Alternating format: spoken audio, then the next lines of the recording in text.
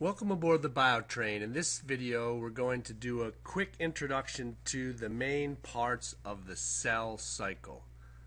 The cell cycle are the stages that a cell goes through as it grows and divides. I've already started us off with labeling two of the key parts of the cell cycle, interphase and cell division, which is also called M phase. The other main important part of this cycle I want to label right away is called S phase.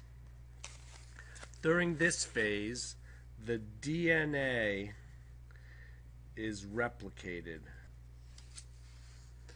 This is important because you can't have cell division without the DNA being replicated.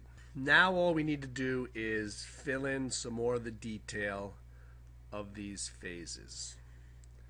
Let's start with interphase. Interphase also includes G1 phase and G2 phase.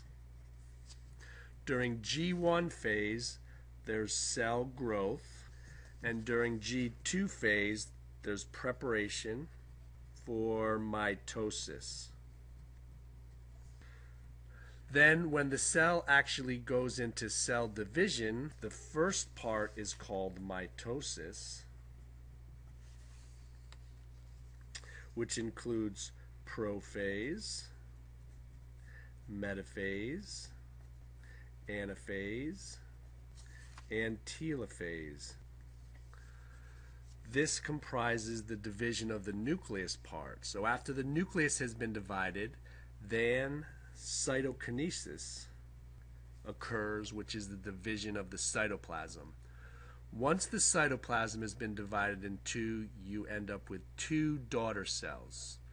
Both of these daughter cells then go into G1 phase, and the cycle continues. That's just a quick introduction to the phases of the cell cycle. This can also be used as a quick review.